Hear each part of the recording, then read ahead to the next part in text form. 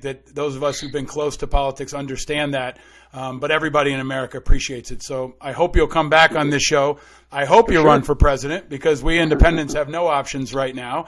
And I hope you will continue to do what you've been doing, and that you'll stay vigilant. We appreciate you very much, sir. You too, man. Thanks for putting a voice to independence. I think people feel more than 40% of America feels politically homeless, and we need a voice to that. Right now, they've been convinced there's only two choices, and they have to fit into a mold that maybe they don't want to fit into. And we've got to be conjuring up new ideas and thinking of new ways, and your leadership's important in that. No.